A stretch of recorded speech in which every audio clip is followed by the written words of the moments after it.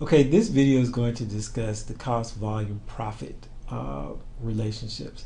So we're going to calculate break-even point, contribution margin, target profit. Okay, so what you see before you is a picture of my bike, which is made by a company called Specialized.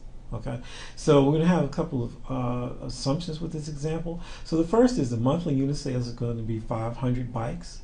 Okay, and we're going to be talking about specialized manufacturing companies selling to bicycle stores that sell specialized products. Okay, so we're going to assume the monthly fixed costs are $125,000, and just FYI, the retail price, which in this case we don't care about, is $1,400.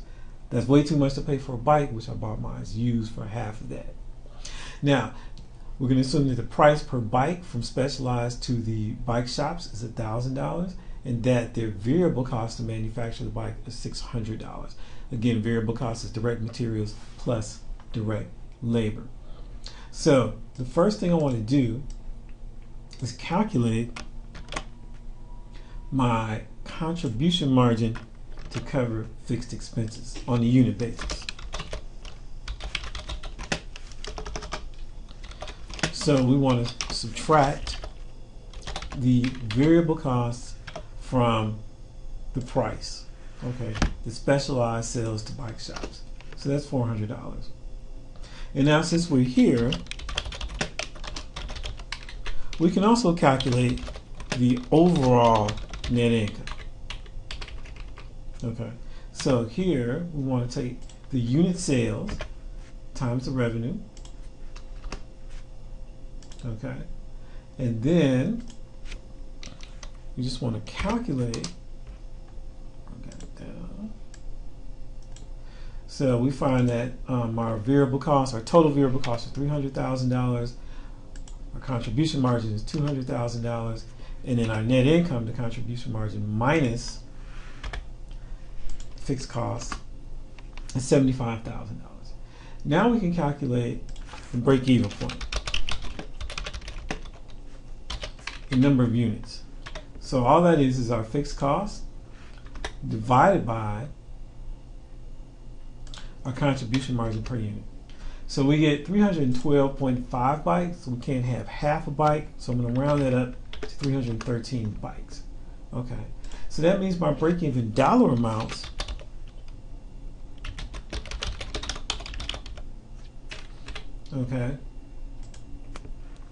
are the number of bikes, the break-even point, times the sales revenue per bike. Okay, I can also do that by using the contribution margin ratio. So the CM ratio is calculated, first of all, by taking the contribution margin and dividing it by the sales price per unit. Okay, so it's 0.4 or 40%. And then again, the break-even dollars, I can put it over here. Comparison purposes, we take the fixed costs divided by the ratio. Okay, so again, since I rounded up, we have a little bit of a difference. Again, so if you see the ratio divided into the fixed costs, and so I rounded up per bike. Okay, and that's why we have a difference of $500. Okay, so you can do that both ways. Now, the last part of this, we want to calculate target profit. Okay, and the way to do that, and let's assume that we want to make $300,000 this particular month. Okay, so what we want to do is take the target profit amount and add our fixed costs in, and we want to divide by the ratio. Okay, and I need to put this in parentheses since we're adding at the top.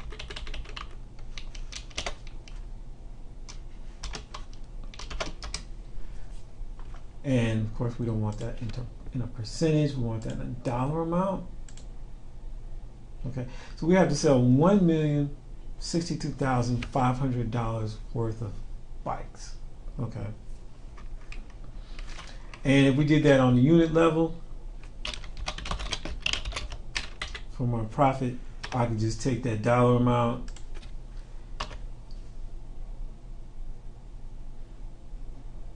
and divide by my sales. And again, I have to sell 1,062.5 bikes. So again, we need to round that up.